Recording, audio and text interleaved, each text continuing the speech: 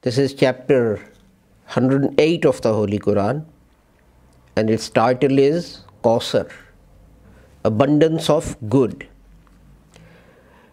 And its translation is, surely we have given you an abundance of good. So pray to your Lord and sacrifice. Surely your enemy is cut off. In today's khutbah, I want to address an issue that is generally raised, and that is that the Holy Quran does not have any sequence. There is no link between its various chapters. So it is thought. And this problem arises from the fact that we fail, or people fail, to understand the object of Holy Quran's revelation. You see, whenever you have a book or a subject, then you keep in mind what the objective of preparing that book or that topic or that subject is, and the material you then have in it, you arrange with that objective in mind. Let's take the example of history. Now, if you're writing a book on history, then you want to trace the timeline, the chronology of a king, of a dynasty, or an event. So you have to trace the important events in that king's life, in that dynasty's life. Otherwise, the book won't make sense. The same applies to a story. It has to have a timeline. This happened, that happened, that happened, that happened. Although sometimes, to make things interesting, you can reverse that timeline. Talking about stories, let's take the example of who done it. Generally, you have some sort of a crime or a killing or whatever, and then someone finds a body, and then detectives set about trying to find who's killed that person, and at the end you find out who it is, who killed that person, and perhaps why. But sometimes you actually start the story in reverse, and you know who has committed the crime or who has committed the murder, and then the story is about how that person is arrested or found out. So you actually reverse the timeline, or whatever it is that whatever it is that's going to happen at the end happens first, and then you go back. But all of these things have a purpose, an objective, and that's why you do it. Now, if you have a book of history where you reverse the sequence when you're describing the history of a dynasty or a king, it won't make sense. But then there are other subjects which are not written in a chronological sequence. For example, if you have a book on physics, it won't necessarily start with who came up with what law first. The book on physics, if you're doing GCSE physics, it will be divided into sections, different sections, and then maybe in those sections you'll get a chronology, but you may not even get that. If you're doing algebra or calculus or something else, then what will happen is that you will simply be reading or understanding some concepts and how to apply them in real life. So in all of these things, it is the objective that is important, and it is that objective that is kept in mind in the way the book is written or devised, etc. Now, Holy Quran is not a book of history. It's not trying to describe to you how the world was created. You see, the Old Testament is different. It is a little bit like the history of early humanity. So it starts off with God creating the earth and then carries on from there. The Gospels, the New Testaments, they're all also historical books, because what they're doing is they're describing to you the timeline in Jesus' life. What his ancestry was, when he started, what he did, and how he died, what happened after that, and then they come to an end. Again, this is what Muslims say, that the difficulty with the Old Testament and the New Testament is that you actually have to try and find guidance in them for humanity. How human beings are supposed to live and what they're supposed to do, what their relationships with each other should be. Now, the Holy Quran is actually a book of guidance. It's not a book of law that you find statutes in it. It's not a book of history that there should be a chronology and it should say on the 1st of September, year whatever this happened, and then on the 9th of November, year whatever this happened, etc. And really, with the chapter that I read out, called Al-Kawthar, the abundance of good, it is beginning to summarize the guidance that has been given. And God is telling humanity that in this book that has been revealed, the Holy Prophet, or humanity through the Holy Prophet Muhammad, has been given an abundance of good, which is contained in the instructions and in the guidance that is in this book. And it then compares what God can offer you and what human beings can offer you. Because if you go to the next chapter is called the disbelievers, Al-Kafirun. And in that, God compares what He has given us with what human beings can give us, those who want to take us away from the path of righteousness. And this relates to the time when the Quraysh of Makkah were trying to stop the Holy Prophet Muhammad from preaching his message. So they went to him. And what did they offer him? They offered him everything that a human being would seek. They offered him everything that a human being can provide another. So they said to him, okay, what is it that you want? If you want power, we'll make you our king. If you want wealth, we'll give you all the treasures of Arabia. If you want women, we'll give you the most beautiful, as many women as you want.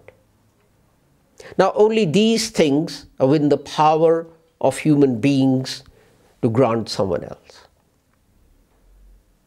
Even nowadays, We have elections when we bestow power upon the politicians who then go and run our country.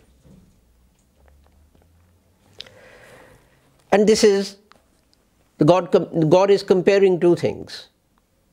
I'm giving you an abundance of good, which is for you in this world and in the hereafter.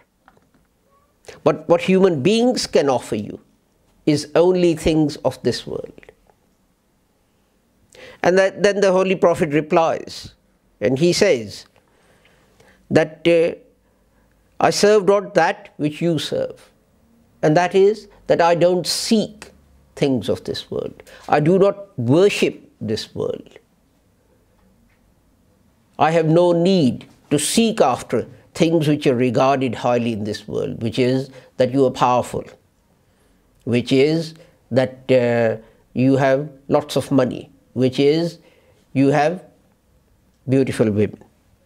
I don't seek them, because serving the world would be to seek these things. And then he says to them,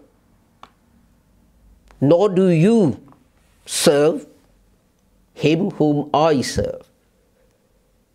And what he's saying is this, that your thinking, your vision is limited to this world only. It does not extend beyond these material things of power, wealth, and women. I seek something greater, something higher.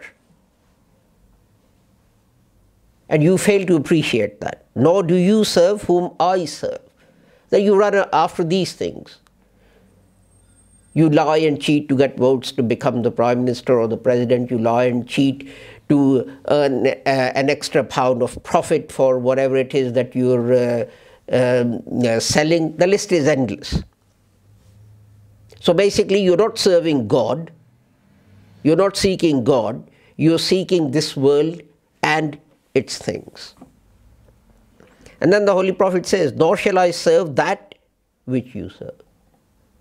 That I will not be detracted from the path that I follow, and that is to seek the Almighty, to seek nearness to God, to be close to Allah in this world and in the hereafter. And if I'm to do that, then I cannot run after these things that you are offering me. And you're saying, stop your message of pronouncing that there is only one God and that men should serve him and they should serve the rest of humanity. Nor do you serve him whom I serve. For you is your recompense and for me is mine. So he says, well, fine. I'm not going to run after this world. I have a higher objective in mind. You can't do that because you can't see beyond the things of this world. So you're going to run after money and women and power and so on. And he says, fine, okay. You do what you want to do. I will do what I want to do. And let us see who will be successful. And again, when Islam talks about success, when Islam talks about achievements, Islam is not talking about things of this world. Islam is not talking about whether you win the election to become the president, or how much money and limousines and finery in your homes do you have. Islam, when it measures success, is talking about how spiritually elevated you become. When Islam talks about success, it means how much have you served the divine being. When Islam talks about success, it's talking about how much you've served the rest of humanity and done something for their benefit. This is achievement and success in Islam. And then we carry on with the next chapter, Surah Nasr, the help. And God tells us, when Allah's help and victory comes, you will see men entering religion of Allah in companies. Celebrate the praise of thy Lord and ask for his protection. Surely he is ever returning to mercy. So God, this is a prophecy. And this is, you see, last chapter ends with, you seek whatever you want, I'll seek whatever I want. And then the next chapter tells the Holy Prophet Muhammad, it tells Muslims, if they seek the Almighty, if they seek the hereafter, what they will achieve. If they do that, then Allah will help them and they will be successful. Again, victory here does not mean that you will conquer Washington DC or your armies will march into Moscow or Peking or wherever else, New Delhi or whatever. It means that you will be successful and people will see that and they will come and join you. And then the last verse is a warning to us, because what happens when one people are successful or one people are victorious over another? They start dictating terms to them. And we see this all the time. We've seen this in recent events that have taken place in various countries, and we saw that in the First World War. When Germans were defeated, then the Allies, they started to dictate terms to them. You will do this, you will do that, you will pay compensation for the war. The list is a long one. And God says, but what a Muslim should do is this. He should give thanks to Allah. فَسَبِّحْ بِحَمْدِ رَبِّكَ. Celebrate the praise of thy Lord. Glorify God that he made you successful. And ask for his protection. Because a Muslim cannot achieve anything. He cannot achieve that initial success without God's help that Allah talked about in the first verse.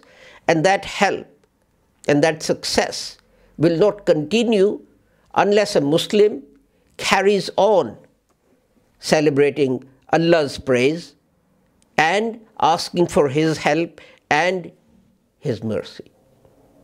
And we have many examples which illustrate this. For example, Hazrat Umar, when he was attacked by an assassin and he knew his time was near, people went to him and he was crying. And they said, "O Amirul Mu'mineen, why are you crying? Under you, Islam has advanced so much. We were restricted to this small peninsula, and now we have conquered Egypt, what is now Israel and Jordan and Syria and Lebanon, and it has become a vast empire. So surely Allah will be pleased with you." And Hazrat Umar said, when I look over my life and I compare the mistakes I have made with the right things or good things that I have achieved or done, I will be lucky if God decides to overlook my shortcomings. So this is a man like Umar, right towards the end, having achieved a great many things for Islam. He was the first person who, after embracing Islam, said, "We will not pray hiding in our homes." He took out his sword and he asked the Muslims to march behind him to Khana Kaaba, and he stood over them, guarding the Holy Prophet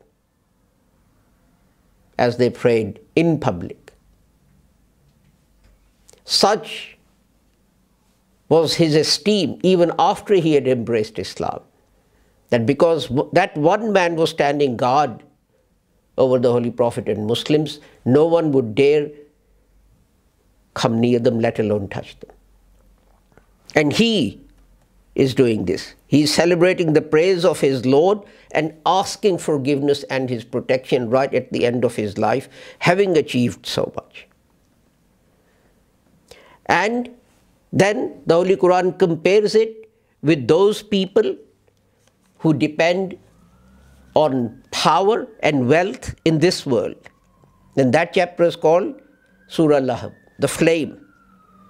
Abu Lahab's hands will perish, and he will perish. His wealth and that which he earns will not avail him. He will burn in fire, giving rise to flames. This goes back to Surah Al-Kafirun. This is what happens to those people who are given the abundance, and they use that abundance to spiritually develop themselves and what they will attain in this world and the next. Surah Lahab goes back to Surah Al-Kafirun, and that says what happens to people who depend on means of this world only.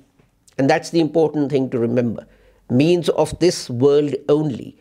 God does not forbid us from using things or resources of this world. And the important verse to note is the middle one. His wealth will not avail him. See, in this world, we say, I mustn't annoy this one, he is a rich person. I might need him. But God says you don't need anyone. Because this money that he has, these assets that he has, this wealth that he has, that is not going to save him, let alone you. So why are you running after him? If the master of those assets cannot save his own soul, how is he going to save you? And if you carry on, the next chapter is Surah Ikhlas, the unity. Qul huwallahu ahad. Allahu samad. Allah is he on whom depend all. So that's the connection between that one. This man is depending on his wealth, and that will not achieve anything for him. If he does the wrong thing, he will burn. But God is one. And if you depend on him, and if you call on him, then you will achieve that success that the Holy Quran was talking about in Surah Nasr. So when we think of a sequence in the chapters of the Holy Quran, we must keep in mind what the objective of the Holy Quran is, and the objective of the Holy Quran is to guide humanity. And these last few verses, these last few chapters of the Holy Quran are like summarizing and comparing two sets of people. One, those who solely depend on things of this world, and things of this world impress them, and they run to curry favor with those people who are powerful, or those people who are wealthy, or they have something else. And it compares that group with the other group that depends solely on help from God. And it then compares what happens at the end to each one of those. So we must keep this in mind, that the Holy Quran is a book of guidance. And when we go from one chapter to the next, we should try to think what the connection and the link is between those two chapters.